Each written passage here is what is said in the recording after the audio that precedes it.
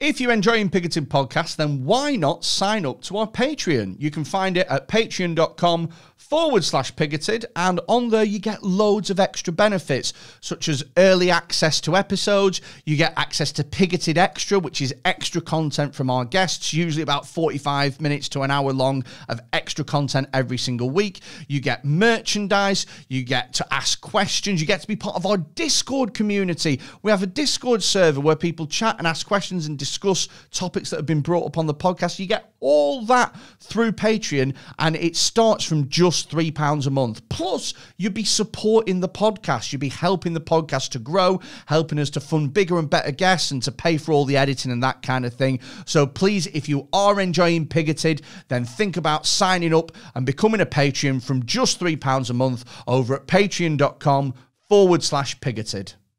Hello, hello, hello. Welcome to Picketed Podcast. Joining me today is just an expert, because our comedian got track and traced at literally 9 o'clock this morning, 3 hours before we were due to record. Usually, if you've listened to these podcasts before, you know that we have one comedian plus me plus an expert, and that makes for a certain kind of chemistry that the podcast is... I was going to say that the podcast is known for. It's not known for fucking anything, but that's how we usually operate. But this time, because we had a track and trace last minute, we have just got one expert for you. It's going to be me and an expert in a high, intense, almost like Frost Nixon. No, not anything like Frost Nixon. I would describe it as intimate. You describe it as intimate. Very sexy. So, hello, that voice that you can hear is our expert, Dr. Philip Donkersley. Pleasure to be here. Thank you very much. Did I pronounce that correctly? Perfectly. Did I? Indeed. I was really worried about whether or not... well, I say really worried, mild concern. I mean, he didn't keep me up all night. Donkersley or Dockersley or Donkersley. No, I used to get Bonkersley a lot. Bonkersley? Yeah, with a big B. Who was that from? Who called you Bonkersley? That would be school times. Oh, yeah. What? When you were at school? When I was at school, when I was a wee baby boy. So when you were at school, your nickname was Bonkersley? Indeed. You got lucky with that. Oh, I didn't. You really? Oh, it's the difficulties and the tensions around being called one letter difference in your surname. Oh, you wouldn't imagine it. I'm trying to think what my nickname was at school. I think people just called me fat. Oh, yeah. And I was fine with that, to be honest with you. I kind of rode it. Bonkersley's all right. You can get through. I think I did all right until that song Bonkers came out. Oh, the Dizzy Rascal was the end of you, wasn't it? It was. Whenever you went into the room, yep. Bonkers. Did you play it up, though? Did you come into school... blacked up? Oh. No, I'm joking. I'm joking. I just saw for a minute then my favourite thing in the world, which is when an expert puts their head in their hands and goes, how can I distance myself from this podcast already? I was only joking. I meant I grew up in a place which now has been quite exploited by Nigel Farage, so don't put it past me. Oh, really? All my friends. So you grew up in, we talked about this before, but you grew up in Peckham. Peckham and sort of... the London-Kent border, the nationcy, the sort of the height of racism in England, where it all comes from. Really? Yeah. Oh shit! I thought the North claimed a lot of that. Oh, I feel like the North has a good go at it, but you don't really like to listen to twats like Farage, so you've got that going for you. Yeah, I think that there's still something. Do you know what? I mean, we weren't due to talk about this in any way, but I think that the way that Farage kind of markets himself as like, listen, I am a bit racist, but you should listen to me because I've got a pint in my hand. I think a lot of people get blindsided by that. They go, oh, well, those views are a bit dodgy, but he likes a pint of John Smith, so I'll leave it out. Beer he has. Yeah. So, do you ever get called Dr. Phil? I do. Dr. Phil Good, actually. It's my stand-up name. Really? Yeah. Oh, okay. So what is just very quickly, what's your area of expertise? Bees. You said that so sexy as well. Bees, I just love them. Okay, bees. Now, look, I'm going to start. I'm going to tell you my favourite fact about bees, which is also, coincidentally, the only fact that I know about bees. Now, I imagine that you're already going to know this because, but listeners won't know it, and so I think it's worth mentioning. So, It's the fact about how they discovered that bees perceive time. Have you heard this? Go ahead. Tell me your facts. You have heard it, haven't you? Yeah, he definitely has. Do you know about this, Finn? How does everyone fucking know about it? Right. If you don't know about this, this is the fact about how they figured out that bees perceive time. So they had a hive, and they put sugar water outside the hive every day at 4 o'clock. And eventually the bees started coming out to check whether the sugar water was there. So therefore bees perceive time. But then some of the scientists were like, well, how do you know that bees aren't measuring the angle of the sun? And so they were like, fuck, fine. So they put the hive in a dark box with no light in it. And then the same thing happened, you know, come out at 4 o'clock, haha, bees perceive time. Then some other scientists were like, oh no, well maybe they're measuring the heat from the earth and the blah, blah, blah. And so they were like, fuck. And this went back and forth until they ended up recreating the experiment underground at the bottom of a salt mine. Same thing happened, bees perceive time. And other scientists were like, well wait, maybe they're measuring the magnetic blah, blah, blah, blah, blah, blah. Anyway, the way that they proved it in the end was that a scientist in Paris did the experiment, 4 o'clock, bees came out to check the sugar water, and then he flew the bees to New York, and then they came out at 10 o'clock in the morning because they were jet lagged because bees perceive time. How fucking brilliant is that? I love that. It's so cool. I just love how a scientist has had a conversation where he's gone, do you know what? I'm going to jet lag the little fuckers. That'll prove me right forever. I'm not going to give them the coffee or anything. So I can't recover. I wonder what the bees thought when they were on the plane. Just, oh, cool, we can fly. Dude, we can fly. I love the idea that these French bees got out of fucking Newark Airport and were like, oh, what the bloody hell are we? Away.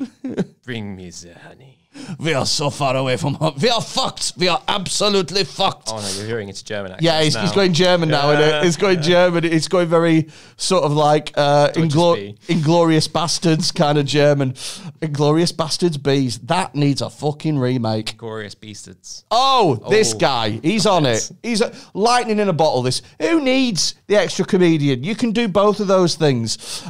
So here's the thing about bees that I think that I know, but you are probably going to tell me is incorrect, right? So I've heard, and I don't know how I've heard this, it's just knowledge that is floating around in my head.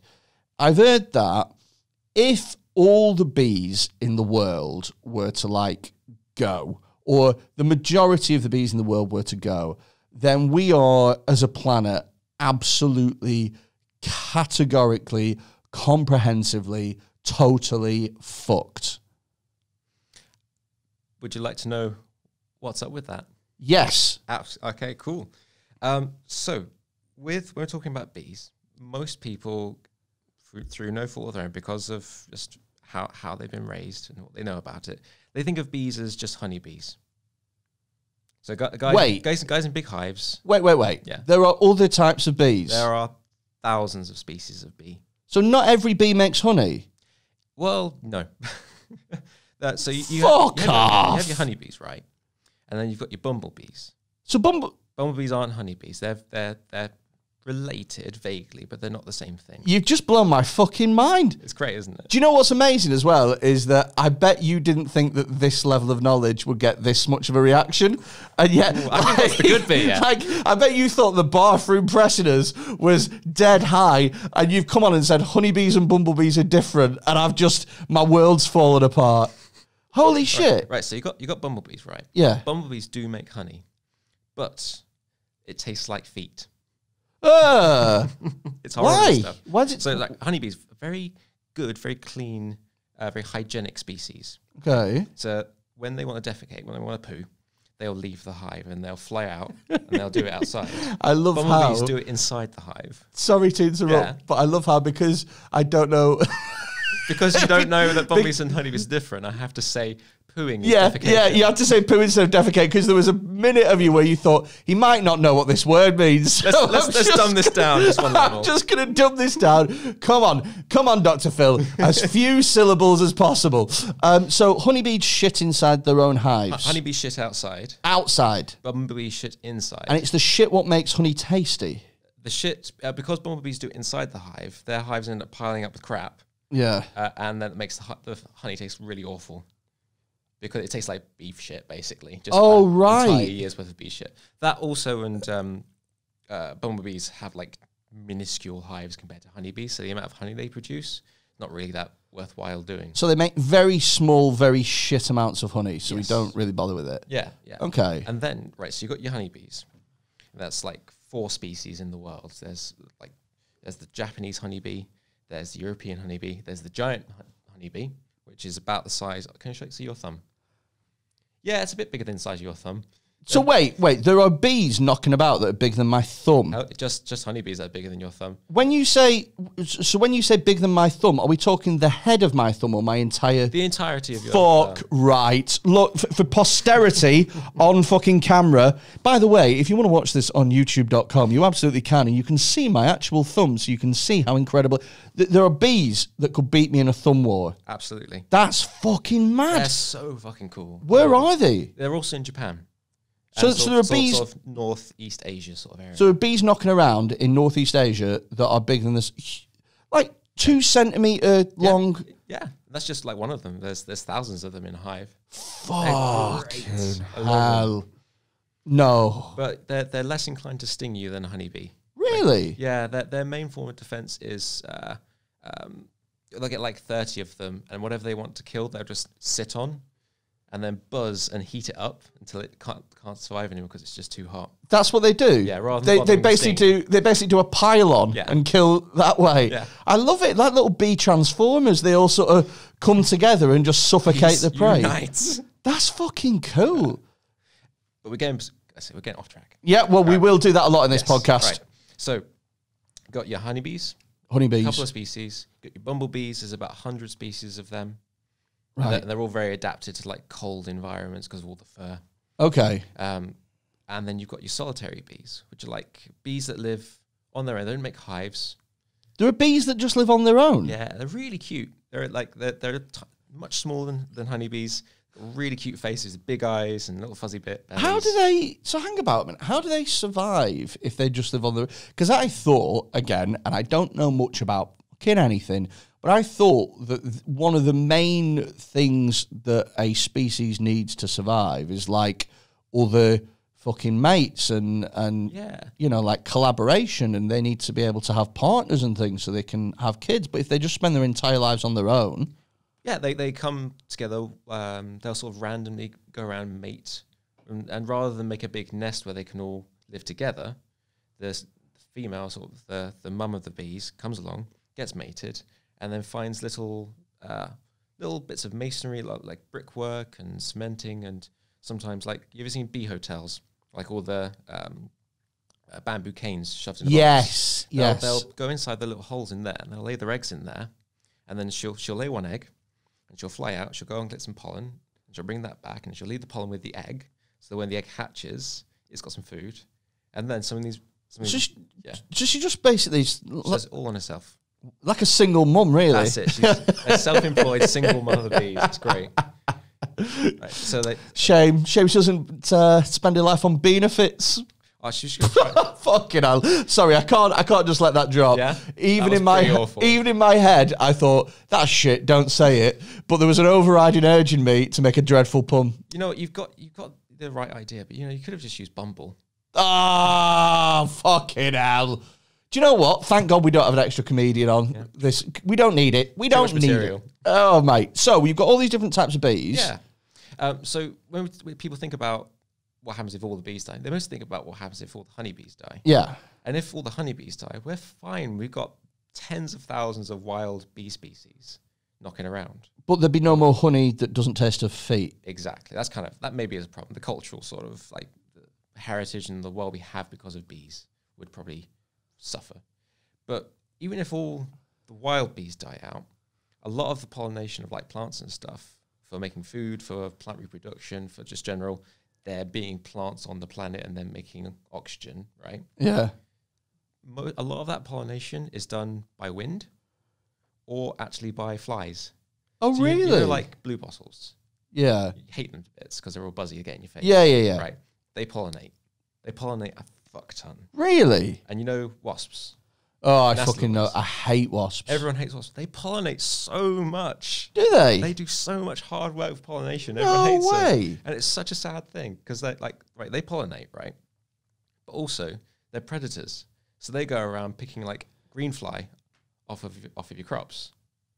Really? So they're the whole package. Do you know what? I've been fed a lie, right? Because I always thought that if you lose all the bees, then you're absolutely fucked and we won't be able to pollinate and shit like that. And I've always been told that wasps do nothing but are angry little dickheads. Like they buzz around and they pick fights and stuff, and they don't really contribute anything. But you're telling me that actually they pollinate loads. Do you want to feel really bad about how you felt about wasps now? Yeah, right. Regardless of what you're honestly feel so bad now. You could say, listen, they volunteer at the hospice once a week. I still fucking hate them. Oh, you're going to feel so bad now. This is awful. Oh God, you're going to say they're like a cure or something for some disease. You know the reason they get really angry and aggressive? Why? It's because their mums died. Really? Their queen has died. Same thing happened to Batman. They've got nothing else to live for. So hang no. Yeah. So hang about a minute. Yeah. So you're telling me that before a wasp's mum dies, the wasp is just super chill. Yeah, it just goes around. It gets some pollen, goes back to the hive, drops it off, sees, oh, there's a nice little caterpillar. I'll have that. Takes it back. Here, Mum, I've bought you some food. And then one day, the wasp queen dies. And then the wasp will well, fuck, we've got nothing else to live for now. No. Let's go get some jam. Shut the fuck. Is that really true? Yeah, because the queen wasp, she exerts kind of like behavioral control over her offspring. Exactly like how queen bees do it. What? They're like the queen bees and the queen wasps, they exude this sort of smell that drives behavior. I was going to say pheromone. You were going to say pheromone and then you stopped. So you looked at me again and went, he doesn't know what a pheromone is. I'm going to say smell. I know what pheromone is. Yeah, okay. So they exude this pheromone. A smell. Yeah. A chemical signal. Okay, so they have pheromones that make the bees and the wasps act in certain ways. Yeah, so they drive them towards going out and getting food to bring back to give to the queen so she can eat it, to make more eggs, right? So as she lays these eggs, and those eggs are the forager's sisters. So they're really encouraged to go out and make basically more sisters of themselves. I was going to ask a really stupid question then, and then I thought to myself, do you know what? Don't ask that because you'll think you're really thick. But I honestly don't think that you could think that I'm stupider at this point, so I'm just going to go ahead and ask it. Do bees have brains? Not in how you're thinking. Yeah, it's a good question. Is it? Yeah. Oh, yes. I don't think there's anything such as a stupid question. Do you know what? I was looking then and I was thinking to myself, I've got to ask it. So, because they're so small, do they have they don't have brains in like actual little rubbery, spongy little things? Exactly. So they're capable of learning. Okay. So they're really good at learning. They've got a sort of internal GPS system. When you say capable of learning, what's the most complex thing a bee could learn? Well, they've learned to play football. Fuck right off. There's no way you've taught bees the offside rule. I've got to include that now. Everyone forgets about the offside rule when they teach football. Mate, and you know what? Sometimes it's really close and they have to take it to BAR. Thank you. That one worked. Thank you very much. Thank you. Good night, Wembley. You throw enough at the wall, one of them's going to stick. Yeah, that's very much the motto of this podcast. So they've learned to play football. When you say they've learned to play football, are we actually talking football here with a tiny little ball made of pollen that you've painted white with little black dots on? Just a tiny little rubber ball. Fuck off. They've learned if they dribble the ball over to the goal, they get a sugar reward. No way. Right. Okay. And then you can make it competitive. You can get two nests fighting off against each other to get the ball into their goal so they get the sugar reward. That's fucking... Are there videos of this? Yeah. Really? Stanford, I think, did it. Stanford Uni. Do you know what this is? This is what it is it's nerdy people who have been picked on growing up, and what they've done is they've held on to that resentment and they have taken it out on a lower species. And they went, you will play football for me because I am the master. Okay, sweet. So when you say they've learned to play football, they've learned to dribble the ball and put it, like, there's not much passing going on. There's passing, there's tackling, there's a bit. There's passing. Yeah. They've learnt to pass. Yeah. Bees can pass a football. And intercept. All right, okay. So I thought that passing was going to be too ridiculous, but I'm going to ask this next one, and if this is true, it's going to blow my fucking mind. Can they hold a formation? Oh, in what sense? You mean talking like 4-4-2? Like you gotta draw the line somewhere. I didn't know whether or not. Now you're just being silly. I didn't know whether or not that there was a bee somewhere so clever that it could operate as a number 10. Oh, Marcello Bielsa! I'll come up with something to do with Ronaldo. I'm like, fuck, I can't think of any other right now. Mate, that's fucking great. Ah, right. Okay, so bees can learn to play football. What else have people taught bees to do? Can they do like? They can do sniffer. They're act like sniffer dogs. Really? Yeah, they've got sort of sniffer dog bees that can examine parcels in post offices and stuff with bombs. That would be so funny in an airport. Just a policeman. Sniffer dog's off today. But I've got this ball of bees. Yeah, a policeman with like a balloon full of bees on a string that he just kind of dangles in front of packages. Or even worse, just a single bee. One bee that they've tied on a string that they just push to the thing. Anything there? Anything? No, there's not. Okay, yeah. You're free to go. Shit. So they can. So is their sense of smell really good then? It's fantastic. Yeah. So would that be because they have to, like, when they're like getting pollen and shit like that, they smell out the pollen? Is that what they do? Yeah. So when they're going out looking for food, right, they're using a combination of visual cues on like a big scale. Okay. So they'll think about flying over a whole like farmland landscape, lots of different fields, lots of colors, lots of shapes. They'll look out for what they think is the biggest color they like the most, and then they'll fly down to it. So they use sight from really far away. And when they're down on the ground, actually near their bees, they're mostly using their antennae to smell things out and find like flowers have actually got nectar in them. Wow. So actually they are really, really good at what they do then. Yeah, they're probably the best. That's incredible. Yeah. So, okay. So how far can a bee, do you know how far a bee can like, map out, as it were? Yeah. So it depends on your bee.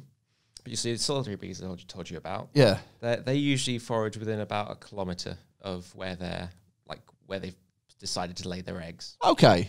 And then you got your bumblebees.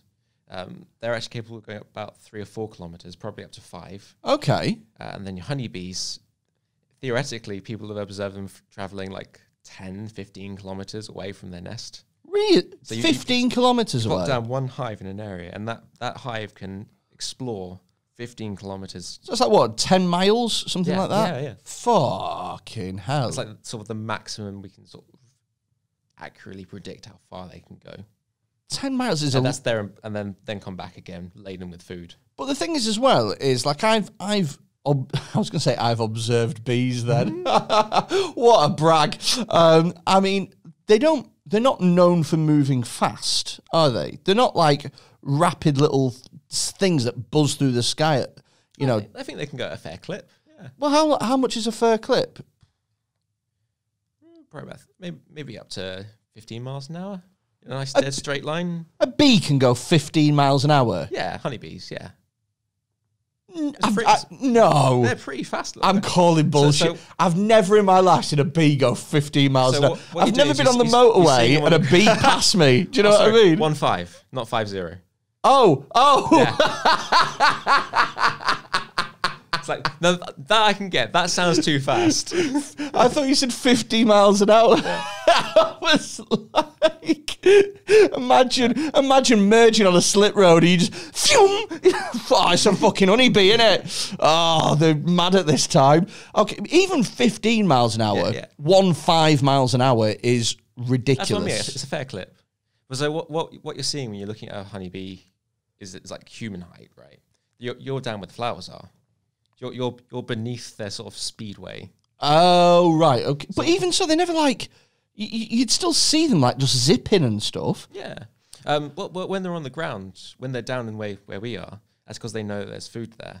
So they spend all their time and energy on the ground being as thorough as possible, just like dot matrix printers scanning the whole environment, trying all the flowers. Is that pretty much how they do it? Yeah. Well, so different bees do it different ways.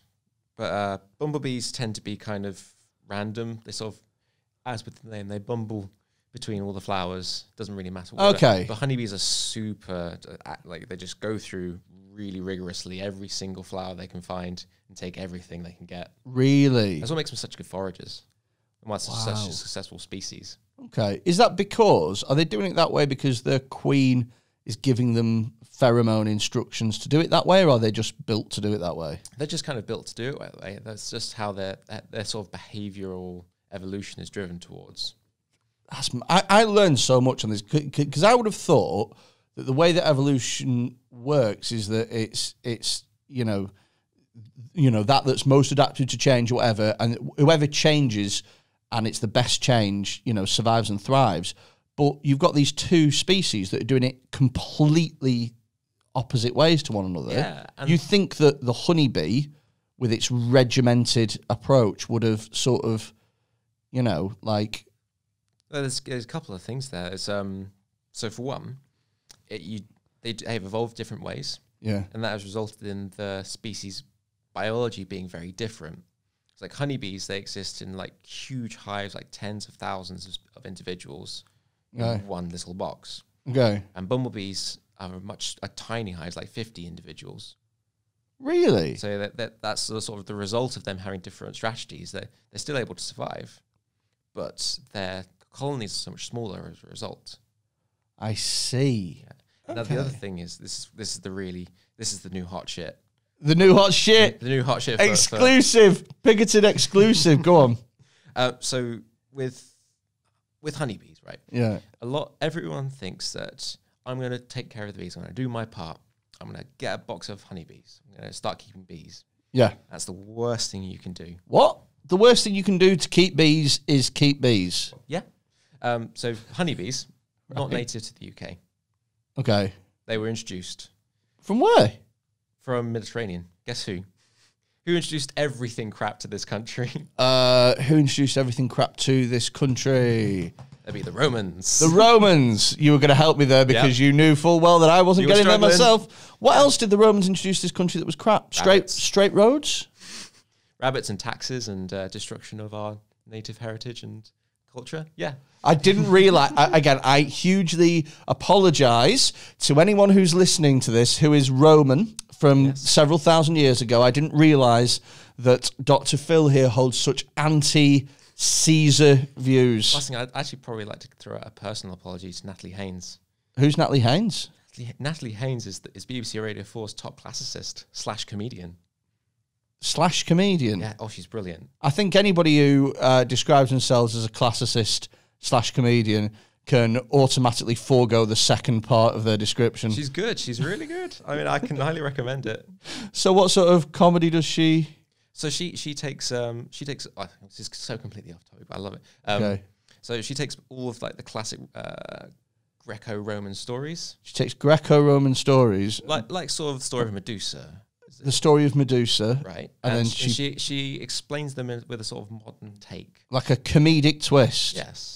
Be honest with you, that sounds fucking shit. I think it's incredibly compelling.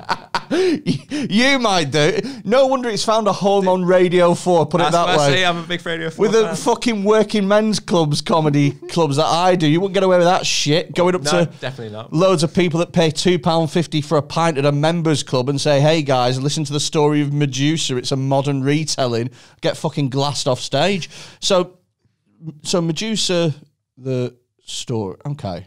Yeah. A lot of people get the story of Medusa wrong, Yeah. Because she's a victim, but everyone thinks that she is like this horrible monster. Because of Clash of the Titans. Yeah. Is it? I've never seen Clash of the Titans.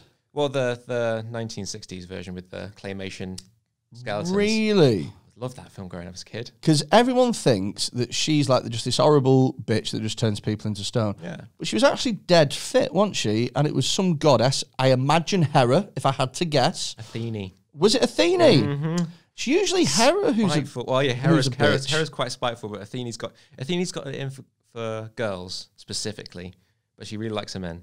Really? Yeah. I just get on better with men. Yeah. I've never been a girl's girl. I just never have been. But yeah, she turned her into this fucking horrible, snaky... Yeah. Well, do you know she's got two sisters who were Gorgons naturally? Well, naturally, we're talking about fucking myths and legends. Yeah. But yeah, her two sisters were born snakes in hair, and she was born a beautiful woman.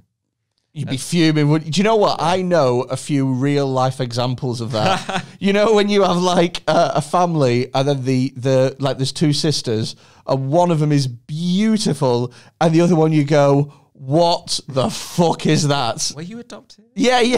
How do you not, as the ugly one in that family, no offense, how do you not wake up every day and seen what could have happened and be fucking furious with the world? You just wake up every day with so much resentment and shit. Yeah. So she gets transformed into a Gorgon as well. Yep. And what's it like?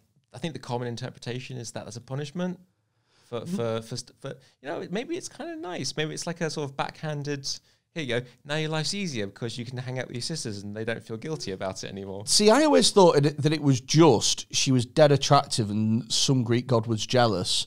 And so the Greek goddess was like, fuck you. You've now got snakes for her and you turn people to stone when you look at them in the eye. That's what you get for being fit. I think she was so fit that one of the gods, and I think for once it might not have been Zeus, fucked her. And pissed off everyone. That's really because that's really on theme for Zeus, though, isn't it? There's loads of stories of Zeus going down to Earth just to fuck women, and I think it's dead for that's how Hercules started.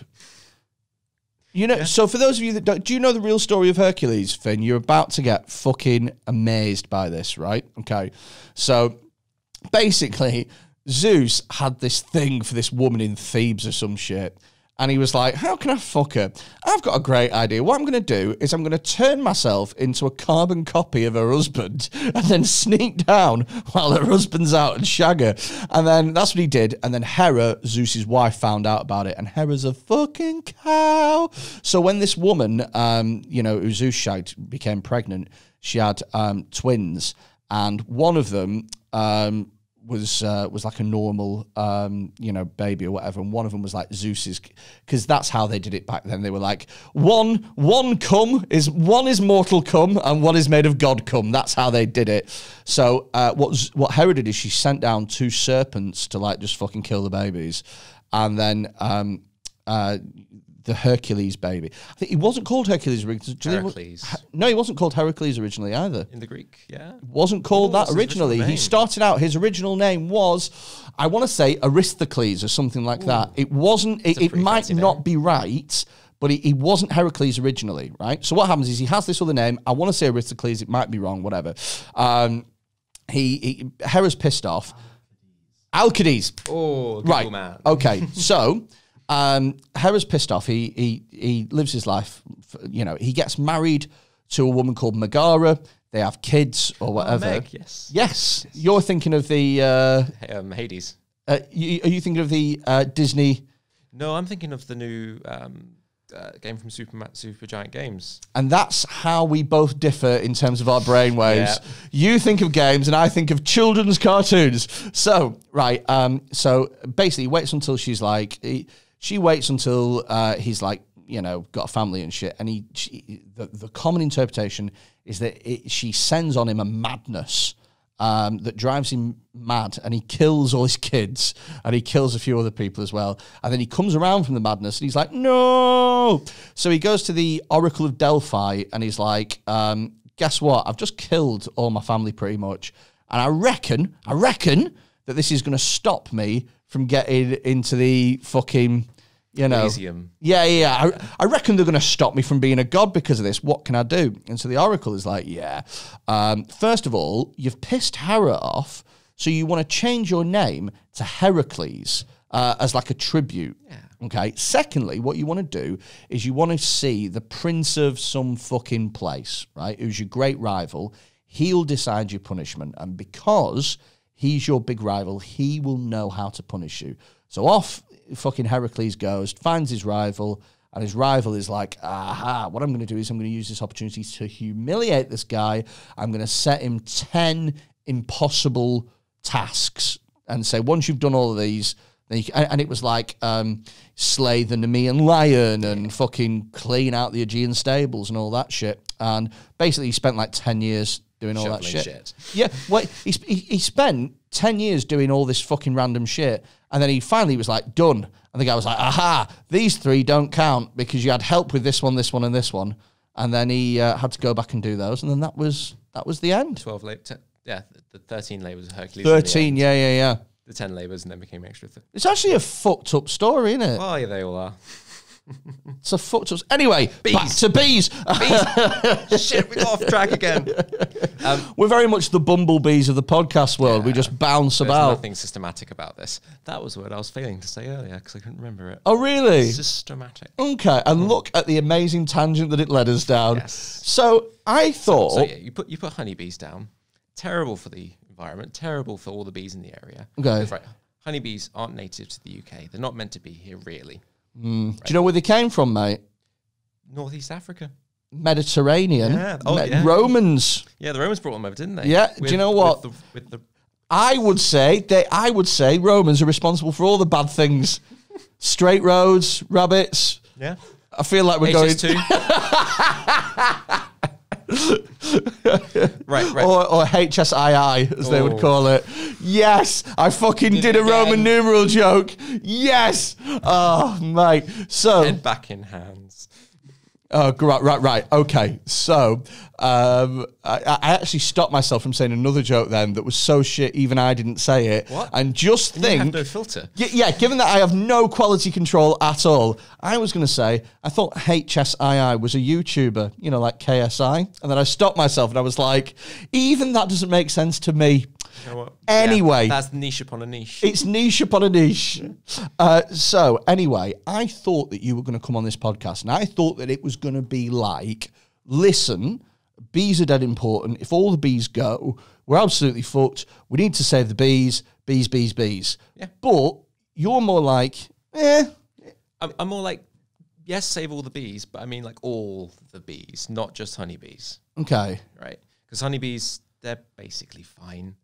Yeah. Like their colony collapse disorder was a big thing in the news about 6 years ago. Colony collapse disorder? Yeah, it was a thing in America where just like entire, like 50,000 bees spontaneously upped and died. What? Yeah, it happened quite regularly over in the States and everyone thought this was going to be the end and just turned out to be a bit of a weird thing that happened. And it was a combination of like pesticides and diseases and the fact that in America, when it comes to pollination, they load up like 10,000 hives on the back of flatbed lorries and drive them across the entirety of the states on like an annual cycle. And for some reason, bees aren't very healthy when you do that to them. Really? Because they get about a week of like learning where all the food is, and then they're suddenly driven off to another site. And so hang about.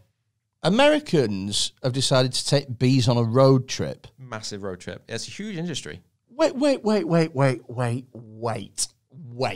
Right? So in America, obviously there's a problem with pollination, even though other animals, other insects, I should say, will pick up the slack, and wind picks up the slack as well. You'd rather have honeybees, like you'd rather have them than not have them, yeah? Yeah. So what America does to kind of encourage pollination is they load up a truck full of hives of bees and drive them across the country. Yeah. What does that possibly solve?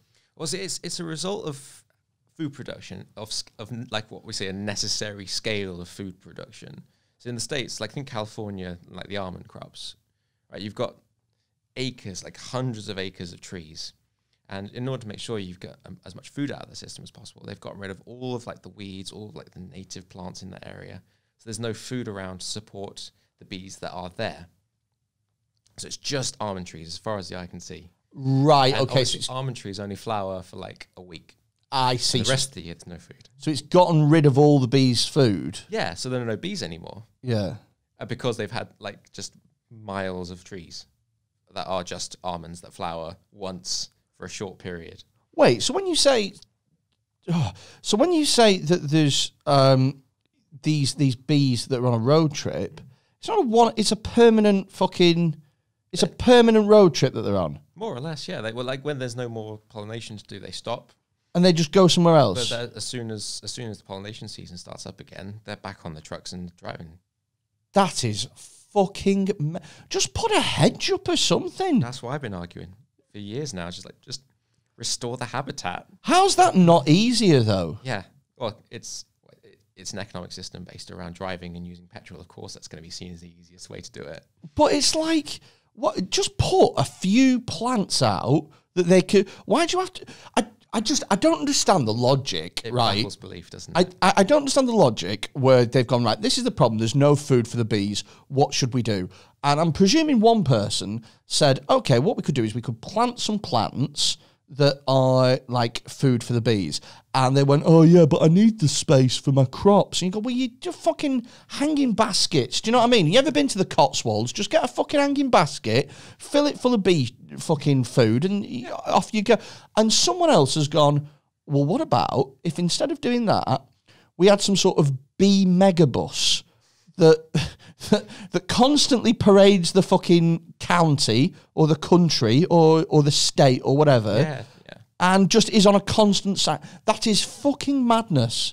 I like to imagine his voice probably sounds like, I think we should put them on a truck.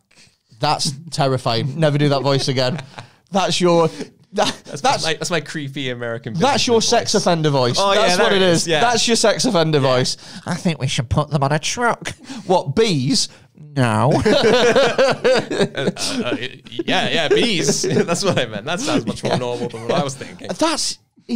Do any other countries do that? Not really, no. But you've seen pictures of huge farms in China that have a similar problem of growing food at scale. And instead of opportunity to use bees on trucks, they use hand pollination, like little Bees on paintbrushes. trucks. Yeah. Bees on trucks. It's like car games on motorcycles. It's just one of those phrases that really just leaps So they off the use page. what, sorry? Instead of bees on trucks, They they hand use... pollinate. They use little paintbrushes to move pollen around. They do what? Yeah, they move the pollen around themselves. What? And, What? rather than restoring a habitat to make... So they go around on motorbikes? No, they just walk around and just go up to each individual flower and move some pollen around. Seriously? Yeah, rather than letting the bees do it themselves. Rather than creating a habitat That is... to make it better for bees. Do you know what? What a fucking job. What a CV that is. I feel like these are all ideas that were created around the idea of we've got to make jobs for humans. Yeah. We got to pay someone to drive a truck around with bees on. We've got to pay people to pollinate instead of letting bees do it. Do you know what? It does sound like like if you were going to the job centre, they were like, listen, you've been on job seekers allowance for a year now. We found you a job. You'd be like, great, what is it? You're going to be moving pollen. You'd be like, fuck off. Fuck right off right now. Holy shit. Fucking hell, that's stupid. If you think about the scale of the problem we're facing as a planet. Right, yeah. We've got climate change, we've got biodiversity loss, we've got pollination systems failing all over the world, right? And it's just entirely driven by selfish, greedy, capitalistic tendencies that we seem to have as based our economic systems around the world.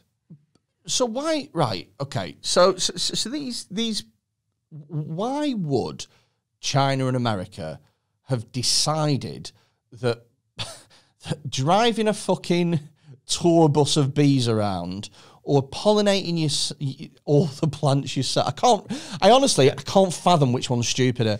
Why would they have decided that that's a better way to go about business rather than just let bees do what bees do? It seems mad, doesn't it? Well, I think part of it is that there's a huge delay. And if, like, I'm talking about you say plant a hedgerow, put some wildflowers down. There's a delay between putting a hedgerow down and the hedgerow growing to be healthy enough and big enough. So how long's that delay? It's been years since I've done any hedgerow laying. Probably like 2-3 years. That's not bad. But that's like, there's that. And then you've got to wait for all the pollinators that you've wiped out because you keep spraying chemicals and you've destroyed all their food. You've got to wait for them to come back and have a nice, stable, healthy population. That's like 5-10 years. So there's this huge delay between, like, say, okay, we can drive bees around today, fix the pollination crisis. I'm sorry. Or we can plant a hedgerow and then it'll be fixed in 20 years when you've gone out of business. Yeah. It's like the whole fucking, like, give a man a fish and he eats for a day. Like, you know, drive a bee around and we fix the pollination for a day. Yeah. But teach a bee to drive. And that is how the Google car will work. Oh, No my. microcomputers, just tiny little bees behind the pedals. God. It's so stupid. So what you're saying though, with that is that we need some sort of entity to come around and tell people to do the more morally upstanding thing, to form some sort of system of rules and commandments and sort of be a sort of Beezus. I knew you were setting yourself up for a pun. I knew it. I saw the little glint in your eye. I almost stopped you and said, there's a pun coming here. Yeah. I saw the minute that you were, Beezus. Yeah. Oh, my God. Shit. I just don't get it. It baffles me. It baffles me. So, right, you know how, like, because I always want to know, like, who does the PR for bees? Because... Yeah. For me, it sounds like bees have had a really good run of it and wasps have been getting shat on from a great height. Yeah. And actually, they're much of a muchness. Yeah. For the bee side of things, we've got Dave Goulson. He's the bumblebee king. Who's Dave Goulson? He's a professor of pollination. He's got the coolest career. It sounds like the kind of thing that, like, a guy at the bar who's, like, shagged a load of women would call himself. Yeah, they call me the professor of pollination. Fucking I am hell. so highly fecund. Yeah, exactly. The professor of pollination. Yeah, so he's written tons of really awesome books about the life of bumblebees. I think we're going to have to put an asterisk next to the word awesome there. They're cool books. They're probably very, very, I think it's cool. So he's written books about what? Sorry, go on. Bumblebees and the lives of bumblebees and, like, the plights they have and how life is just really difficult for them. I thought The Plight of the Bumblebee was a song. It is. It's pretty good. Yeah. It's pretty upbeat. So yeah, and then for wasp side of things, yeah, people don't really big them up very much. I mean, Helen Roy, who's Queen of the Wasps. She's actually the ladybird lady. The ladybird lady. Yeah, she's brilliant. She works up at Lancaster as well. Oh, okay. She works for Centre for Ecology and Hydrology. She's fantastic. She's like one of the coolest of bug people. Are you all like bug people? I think we're all pretty much a little niche of buggy people. Little Pokemon gym leaders. Hell yeah! Was there ever a bug type? Yeah, there was a bug type Pokemon. What do you think? No, fucking bug type gym leader. Yeah, of course. I know about my Weedle and my Beedrill and my Yeah. my There was definitely a bug type gym leader. Because Brock would have been it because he was. No, he was Rock. Brock was the Rock type. Yeah, because I remember that Brock was Rock because it literally. His name has the word rock in it, and I thought that's definitely why they called him Brock, because no one's called Brock. Also, it originated in Japan. Yeah. Nobody in Japan's called Brock. But a lot of people are called Rock. Are they? Mega Man, you know Mega Man, blue guy with laser arm. Okay. He was called Rockman in Japan. Was he? Yeah. Rockman? Rock. R-O-C-K, Rockman. You'd think that they could try harder than Rockman. It's pretty cool. It's the laziness. It's even lazier than Mega Man. I think Mega Man's slightly less lazy. It's alliterative. They got that going for it. Yeah. Whereas Rockman is just... Well, yeah. Rockman, isn't it? Yeah. You can turn into a rock. It doesn't even sound like a good superhero, Rockman. But anyway, so Helen's just did a big sort of publicity and sort of pushing the agenda for wasps. Pushing the agenda for wasps. Wasps do have a bad... So here's the thing with wasps, right? I fucking hate them, right? I really don't like them. And I have a thing where whenever they're buzzing around me, I have to... and people go, oh, don't flap at them. Don't flap at them and don't move around because then they'll sting you. Just stand perfectly still. They'll know you're not a flower and then they'll go away. Is there any truth in that? Yeah, a little bit, honestly. I mean, if you're flapping around, the more likely you are to get them... basically, a wasp will really only sting you if you sort of trap it against, like, something in your skin. That is bollocks, because I've been stung by wasps for no fucking reason before. It seems like it is. I wasn't trapping them against shit. They were the instigators. Yeah. Don't you come on here and say it was the wasp's fault. I'm victim blaming. Wasps only act in self-defense. Bullshit they do. Right, okay. What can I do to get rid of wasps? Is there a certain thing that I can do, or like light a fucking candle or something that won't make them come and ruin my barbecue? So yeah, the barbecue ruining behavior. That's.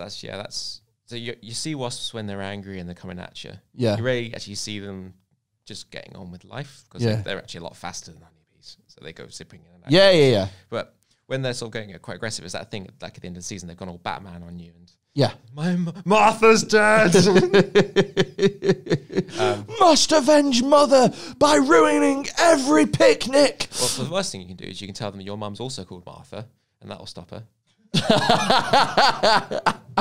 What you need to do is, if a wasp is close to you, you need to huddle it in, not trap it. No. And you need to go, I feel your pain. And then you and the wasp. Why did you say that name? Take the wasp to a grave of your own mother, and it'll realise that you have a shared life experience and leave you be. So at that point, they've lost their sort of drive to do their normal pollination stuff. Okay. Right, and their normal sort of activities. That's why they're going after you. They're going after your food. They're going after, and they see you as a threat.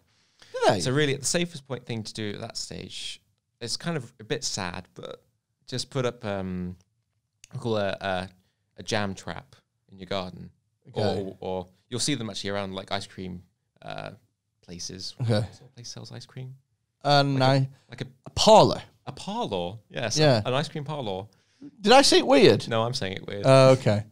You see them at like just basically imagine a jam jar with a tiny hole poked in the top, and there's like jam and water inside it, and the wasps will come in, they'll get trapped and they'll drown, but that will limit the number of angry wasps to come towards you. Yeah.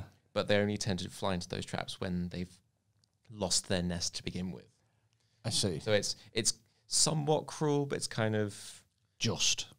You can justify it to yourself. Am I right in thinking, and this might be a piece of bullshit that's been flying around my brain for ages, is that you shouldn't ever squash a wasp and kill it, because by doing that, you release pheromones. Like the wasp releases like a fucking signal of like, hey guys, someone has just wronged me, and then all the other wasps in the neighborhood all come and like try and avenge it. I don't know how true that is, but it's very close to an actual fact. Is it? That's my favourite thing anyone has ever said on this podcast. The cruelest thing you can say to someone. That's one of my favourite things that anyone's ever said on this podcast. And I quote, I don't know how true that is, but it's very close to an actual fact. Love it. Go on, what's the actual fact? So honeybees, when they sting you, that happens. If a honeybee stings you, the sting actually smells like a warning pheromone to all the other bees in the area. Really? Which is why if you get stung by one bee, you're more likely to get stung by more. What, like for the rest of your life? Oh, no, just whilst the sting's on you. Yeah. Yes, you're marked. You've got the mark of the berserk on the back of your neck. I thought you meant like forever. Like I was like, that'd be such a fucking pain in the ass. What a bastard thing to leave behind. I thought as well, and again, this is something that you're going to tell me that is bollocks, I'm sure. I thought that honeybees and bees don't sting because when they do, they instantly die. Honeybees was okay, cool. So this is where like evolution and numbers of in the hives matters. Why is it that every fact I thought I knew about bees is bollocks? Did you know that as a fact? It's true adjacent. Did you know the fact about the fucking wasp? And if you kill a wasp, it sends a bollocks again. It's close. Did you think that there were different types of bees? It's insane. This podcast is fucking mental. Right, continue. Where was I literally can't remember. We were bumbling around. No, honeybee stings you once, dies. Yeah, so honeybees sting you once, they die. They've got barbs like on their stingers. Right. So when it gets stuck in you, when they sting you, it gets stuck. That's why a honeybee stings more.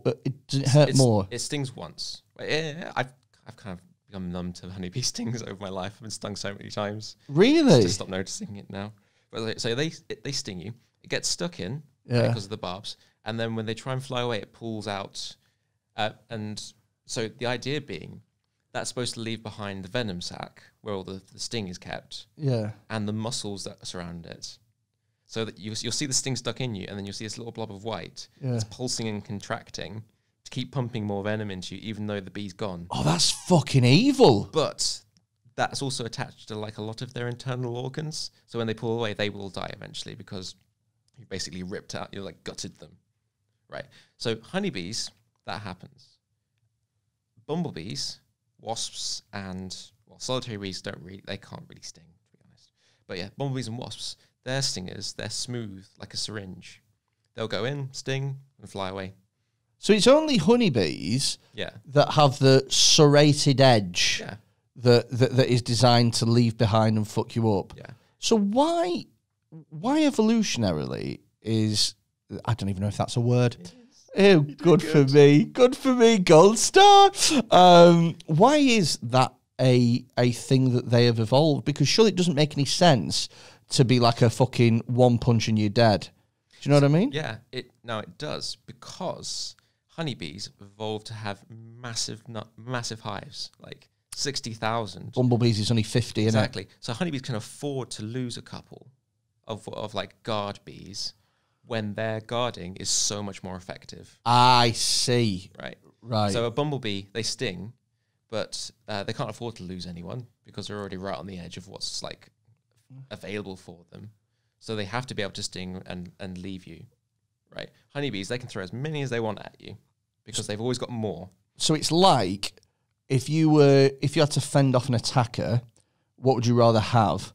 A knife with a serrated edge, but you could only use it once, or a drawing pin that you could use as many times as you like? Yeah, exactly. Okay. Do you want to go sort of World War II armament? Yes, of course I want to go World War II armaments. Sorry. I mean, why even ask? It's a simile, not a metaphor. It's fucking... Yes, go on. It's like... Oh, the calling card of the simile. There we go. Go on. It's like the American tank production system. The American Sherman tanks. They were cheap and crappy, but they could pump out thousands of them. I see. Versus the German tanks, the Panzer tanks, which they didn't have the resources to make quite so many. But they were They great. made them really good. But they made like 4. Yeah. Right, okay. So you'd rather have, in warfare, you'd rather have 1 million shitty things that you can only use once than 3 really good things. Yeah. Right. And that's how those two that's how bumblebees and honeybees diverged in their evolutionary pathways. One went for small numbers, but they don't die. Right. Honeybees went for massive numbers, and who gives a fuck? So, like, in conclusion, it doesn't actually matter if all the bees in the world, like it wouldn't be preferable, but if they did all die off, like, we wouldn't be fucked as a species. Yes, because we got tons of stuff that's not a bee that pollinates, and they're all really quite good at it because there's so many of them. Insects, wasps, and the Chinese. Yeah. The three things that pollinate. And bats. And Have you ever had bats? Have you ever had durian? I have had durian. It's fucking horrid. Yes, bat-pollinated. No. They're so cute. They're like big fuzzy fruit bats, and they're all covered in head to toe in yellow Shut pollen. the fuck. Do you know what durian is, Finn? So durian is a fruit in Asia, and it is... So basically, here's the thing about durian. It fucking stinks to high hell. It smells of rotting flesh. It's a smell that I can't really describe, but it's fucking pungent. So much so... In Singapore, you're not allowed it on pretty much fucking anywhere in public. Even in Thailand, where they just let you do whatever the fuck you want, apart from insult the king. Even then, they won't allow it in hotels and things like that. It stinks. It's also this fruit. The outside of it is like a hard green ball full of fucking spikes, and it stinks like fuck. If ever there was a fruit that said, "Don't fucking eat me," it's the durian. It might as well be wearing a fucking tap-out shirt. That's how aggressive this fucking fruit is, right? And it rips apart.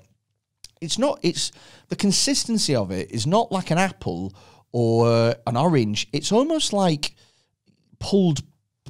It's like a jackfruity type, pulled porky type thing. It rips apart really softly. It's almost like... a rotting piece of flesh. Yeah, it's sort of... I don't want to say marshmallowy because that's not really right, but it's got that stringiness, stringy elasticity to it, and that kind of almost like dough, kind of doughy sort of thing. But the taste, even thinking about it is it's really... It's for hipsters. Yeah, but some people, it depends how your enzymes are in your mouth or whatever. Some people get a really it's like coriander. Some people, when they eat coriander, they taste soap and nothing else. Violets. Yeah. But this is like that. Some people, it's a delicacy. Some people love it, think it's the best thing they've ever tasted. Horrible. Absolutely fucking horrible. A little bit of sick just come out. A little bit of sick came up. Honestly, it's horrific. Do you know what else I had over there that I think is fucking disgusting, but people, especially in Thailand, love? Mango sticky rice. I like both of those things on their own. But together... Yeah, it happens. It doesn't work. But someone along the lines at some point has convinced them that it does work, and it doesn't. So the mangoes, especially over there, are the most beautiful, delicious, ripe, gorgeous, flavoursome mangoes you can ever have in your life. And it's a delicacy to have them with sticky rice, the sort of rice that they make sushi out of and stuff like that. It just doesn't work together at all. It's weird. Absolutely weird. I have a feeling that you've been to Japan loads because you've mentioned it about 3 times. I have a feeling that you really want to go or something like that. I do. You know what I did last year? Not go to Japan. I sent a bloody undergrad to their project in Nagasaki. Did you? And to this day, I regret not saying, "Oh, is there any? Can I come too?" So yeah, she came back with like all these amazing stories about all the beekeeping she did out there. All the beekeeping, all the superheroes that she came across. Yeah. Not your average wasp-themed superhero anymore. Yeah, it was. Why did you not go? I don't know. Have you got like? Well, COVID kind of happened. Oh yeah, that's true. That's true. We are talking about the just the dark times. The dark time, the before times. Yeah.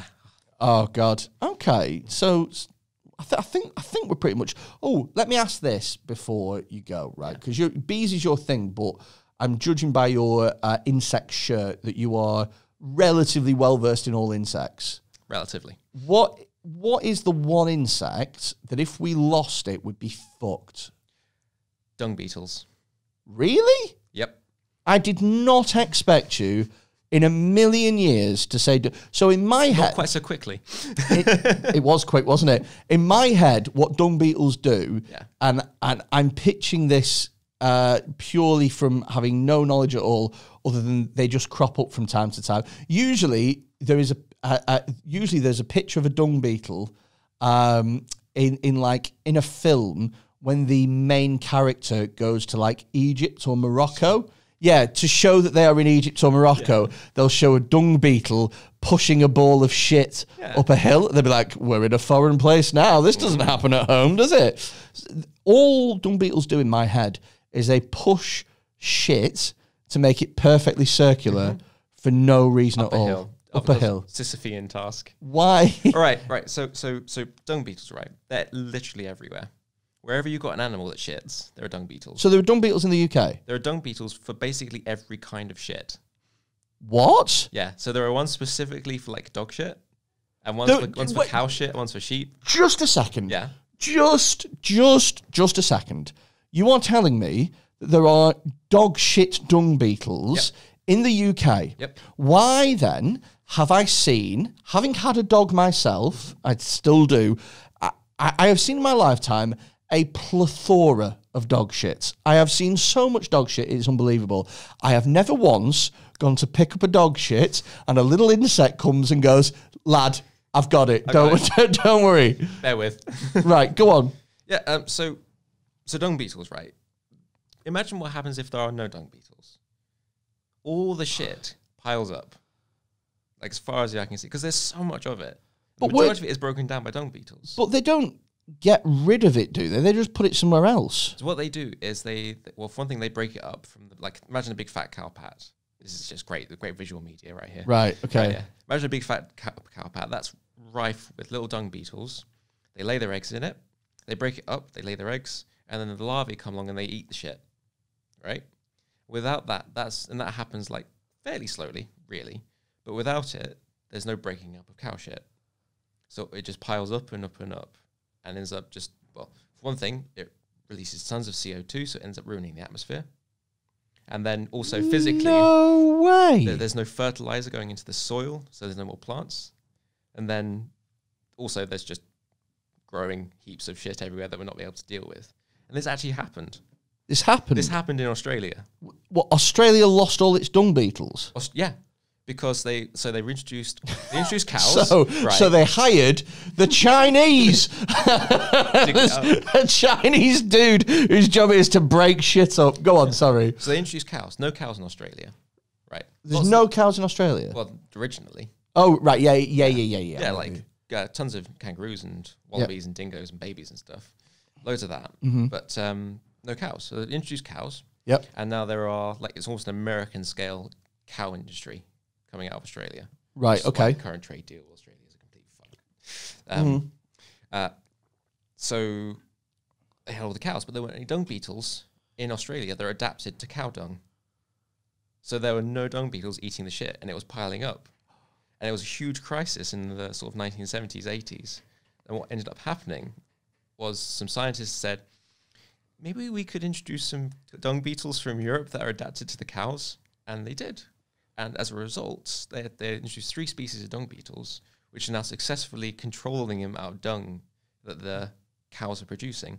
And unlike the cane toad, it didn't get out of control. That's fucking crazy. Yeah. So, how hard is it to kill dung beetles? Pretty hard, honestly. Yeah, they're pretty tough. So they're pretty... Because I would have thought that if your job is shoveling shit all day... Yeah. Then you ain't going to be fucking, bothered if someone leaves a crisp packet on the floor or something like that. But the hard thing that's really hammering dung beetles in this country is global warming and climate change, right? Yeah. So dung beetles in this country are actually specifically adapted to very certain temperature ranges. Okay. Right. So there are alpine dung beetles in the country. I can't believe... The hills are alive with the sound of dung beetles. I can't believe they'd be fussy. I can't believe, given their job, I can't believe they'd be fussy about how hot it is. They need a certain temperature to survive. Okay. Right. And as the sort of surface temperature on average rises over the last few decades, the range they've got to live in has shrunk because they're just basically they're going up mountains to find the cool area. And there's only so much mountain left. Could we not then, therefore, I mean, you're presenting this like it's a massive problem, but could we not go to Spain and say, hey, listen, Malaga, do you have any spare... hot beetles. When I say, hey, listen, Malaga, I mean, hey, listen, the town of Malaga. I don't mean going off the airport and looking a Spanish man dead in the eye and going, your name is Malaga. I mean, I'm from Malaga. Yes, my name is Malaga. Could we not just nick some of their stuff? Yes, but when does that end? Australia. Exactly. And then it becomes full circle. Yeah. It's a solution, but it's one that becomes incredibly fragile over time because you're basically right now we've got like 20 species of dung beetles, say, and globally there are 100. So over time, if we lose those 20, then we've got 80 to pick from. If we lose 20 from there, we've got 60 to pick on. Then eventually we have over time, won't they adapt until there's a point where there's a dung beetle that's just like, I don't give a shit how hot it is. I'm a fucking dung beetle. That's the thing. That's what we're seeing, and why we think it's a big problem right now. Is that because temperatures are changing so rapidly, the species aren't adapting. Shit. Yeah. Exactly. Oh, mate, we're going to leave it there. It was a bloody pleasure. Anything you want to plug before you go?